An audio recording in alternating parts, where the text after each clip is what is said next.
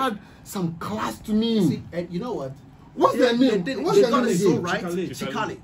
That's it. Chikale. So there Don't was document Chikale. stuff. There was Chikale. I'm This is the documentary right now we're doing. See, there was Chikale, there was Vitamin X, there were a whole lot.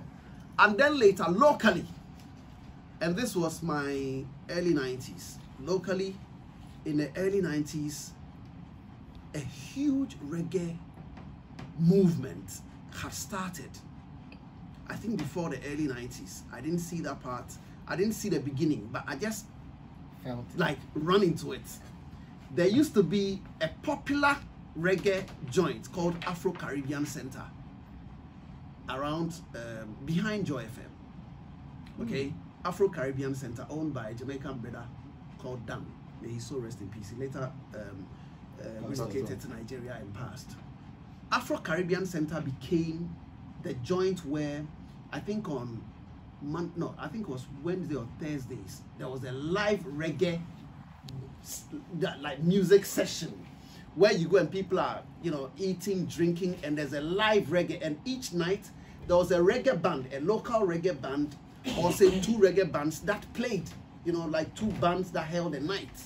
And we're talking groups such as SOZ, Roots of David, Local Crisis, Kente Band, and all those ones. And Daddy Bosco used to be in one of the reggae bands. Yeah. It would have been a very beautiful conversation if we had Daddy Bosco here tonight. Yeah.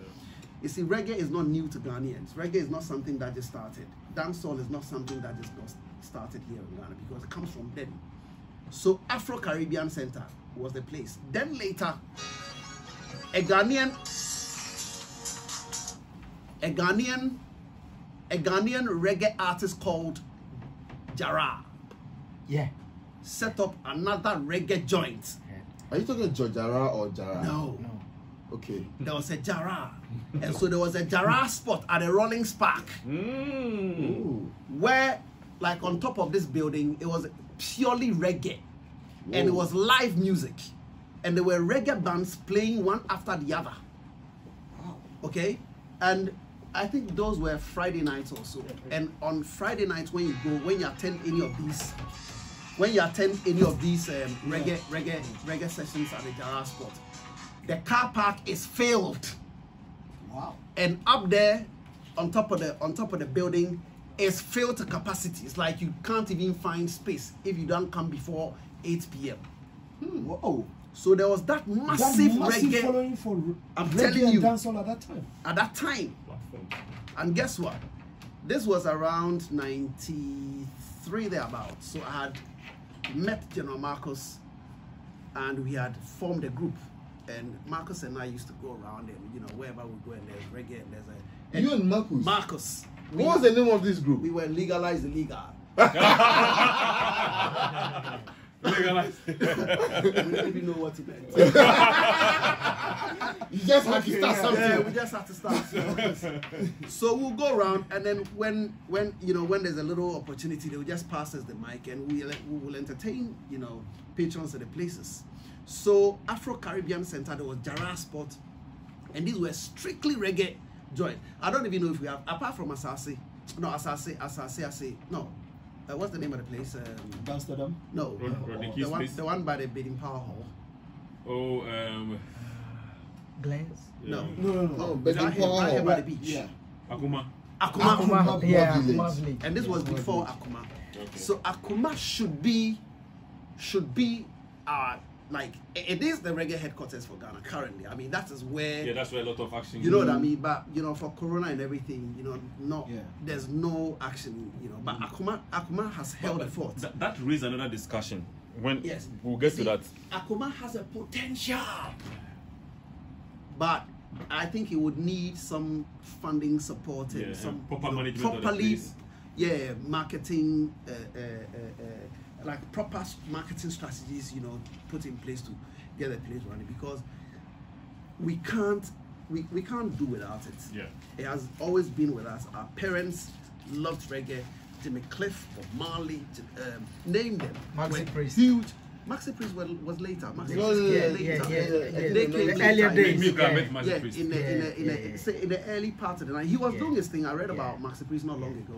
He actually comes from the 70s, but he actually got on the global scene From the 90s. in the 80s. in the 80s Yeah. thereabout. You know, so this is how I saw it. But how we started creating our own came from when reggae calypso became so huge in Ghana. Yellowman, then London Poor, and Musical all Youth. those, and then Musical Youth. It was, you see, reggae was so huge that Musical Youth was in Ghana for a concert. How many of us know that? I had no idea. Not too many people ever heard it. Musical Youth played at the Accra Sports Stadium. But I heard the main guy didn't show up. Yeah, I think was it Dennis that didn't I heard show one up. of But them. I mean, like most of them came. Yeah. You know, so they performed all the hit songs. You know, Jimmy Cliff been to Ghana like many times. Yeah. Like Many times. Not Yes. to cut you. Last time I posted a ticket on my Facebook page. Which ticket? And this was the ticket for a concert in 1971. Wow. When Ghana Tina Arts Turner Council. and all that Came to performed Ghana. in Ghana. Or for the Soul to Soul Yeah, concert. yeah. And Yeah. I put it in. You know, everybody was kind of shocked. Like, really? This was in This happened. 1971? You know? Yes. And Tina Turner was in Ghana. So the Soul to Soul Like, one day, I remember I so got information look, on I think it. I can relate to what you were saying, you know, because people didn't have information. Yes. You know, We reggae think calypso that really see, gave a certain a lot exposure. of young people today think dancehall started with Wale. Yeah. That's You know, where me are coming from. But yeah, This new of them think generation, that- they but start Wale- hearing Wale of has- dancehall of has Wale. people That's that all. influenced him. You know what I mean? Yeah. Wale is a reggae, like, put dancehall aside. If he decides Araba to Kwansima. do reggae, Too much You chemical. weak. Yeah. Yeah. oh, you go Yeah. weak. You go, No. so he I love comes him from more that. reggae. I hear some tunes and Ah, Yeah. me, the first Yeah. time I heard of Don't- Wale, don't- it No. was Elorm who sent me his reggae song. Some of and I was shocked. my most favorite local reggae songs. The Kwansima, Let's Do It Right. Yeah, let's do Yes. this. You know, and there's another one that talks Too much about chemical. Too much Too chemical. much chemicals. He's reggae artist, and the influence comes from some points. You know, so I mean, for the young ones, do some research, learn some more about all of these things. But Ruth, because it will help. I wanted to stay on that tangent, you know, like the influence of Yellowman, reggae calypso, what it actually did for your generation For to me, actually start I your was own listening way to- of, you know, writing your own Yes. kind of music I was and all listening to that. Leroy, Yeah. and he marveled. I was sing, you know, the style, the way they juggle on the rhythm and everything. Then Yellowman came in, you know, the melodies the guy was singing and all that. You get me? And then around 86 or so, I got the chance to own about 5 crates of reggae vinyls. That's a I'm lot of talking history. A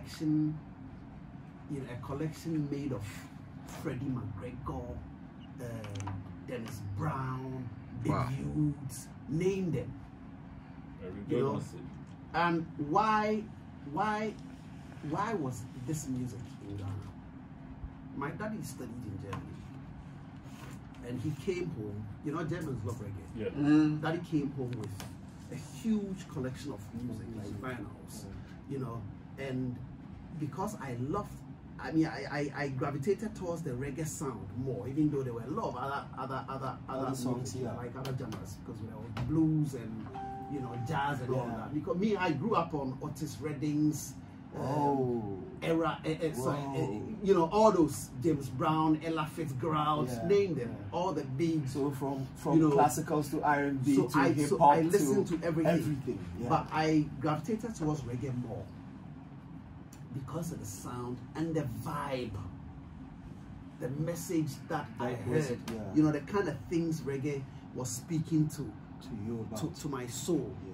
You know, so I fell in love with reggae, and then around 91 thereabout, I finished my O levels, and at home, you know, waiting results, my friends knew that I was into this whole, you know, music. When I reggae, hear about someone that speaks Patois, I'd go and look for him, become friends with him, you know, and try to learn a thing or two, you know, and then, you know, started meeting Jamaican friends who had repatriated to Ghana or like on visit to Ghana, become friends, you know, learn, get deeper into their music, learn more about their culture. It's something that fascinated me, and it got me, you know, to start considering creating my own music. So my friends knew that, and then for that reason, if a friend of mine goes somewhere, meets someone like me, they will try and find out where the person lives and things like that. We didn't have mobile phones then, but you know, So my friend Aziz told me about General Marcus, and then before Aziz would take me to General Marcus, I met Marcus in a studio somewhere, and we became friends. And I said, I heard about you. A friend told me about you, and then because he was also like a kid growing up loving reggae, chasing his reggae music and everything, we just immediately became friends, and we decided to start doing music, you know, together and things like that. And then we created, you know, rhymes, and you know, sometimes we'll go to Marcus's place. He had a big sound system. We used to call it Ghetto Blaster. The big black one. The big black one. You know what I mean? You know what I mean? Yeah. We'll go to his place and get a Ghetto Blaster on, and we'll play instrumentals, you know, the dubs, and we'll just toast on them and things like that. And then what even happened? We decided to, you know, become a group and start going around performing. Then Kente Band took us as their like how will I even describe us? Proteges. We're like the young proteges. ragga artists who open for Kente Band. So when Kente Band, when Kente Band did their development plan album, the very first Kente album, that album, and you know, they were to tour Ghana. Marcus and I and Kofi Kombilson. Oh, KKP double K. He used to be a rapper. Peace of him. Yes. Like, The chartered accountant, the short man. The great rock. Like, are we talking the same Kofi Kombilson? Kofi Kombilson, the great. Despite media, Exactly. the short Kofi Kombilson. The chartered accountant. The chartered but you know, accountant. before to be a rapper. wait, Great writer, wait, I'm telling you know, before Peace FM, me I heard of him from Joy FM. You see, Playing lunchtime rhythms. And then went to Kumasi. Yes, to Love before FM coming and back. came so, ladies and gentlemen, like I told you, you know, Yes. this is the history of dancehall and reggae music, and you hear the names that are coming up already. Wait until I remember Kofi some lines from Kombilson. Kofi Kombilson that I will never forget. Because it was Delenayo Uno Unoni Delenayo Uno Unoni. When a rhythm is dropped and Kofi Kombilson grabs the mic and flows his thing, and he's an artist. You would just love to see him, the way he dresses, you know, his style when he touches the mic. Style and pattern. He was amazing to see. You know what I mean? Kofi Kombilson, yes. Wow. You know, so and he lived in Bubuashi.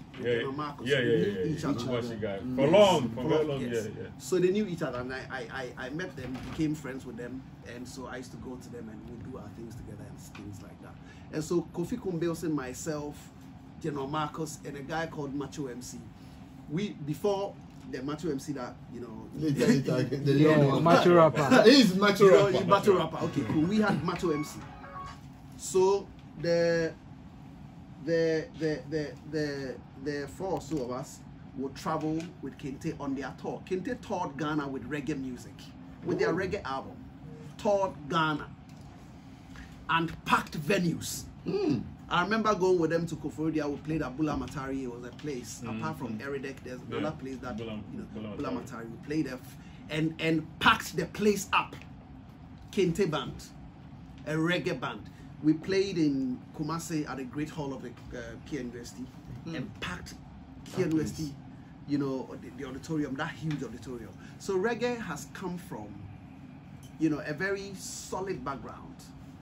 For me, it was much active back then than today. Yeah, that's true. Yes. That's true. I see, but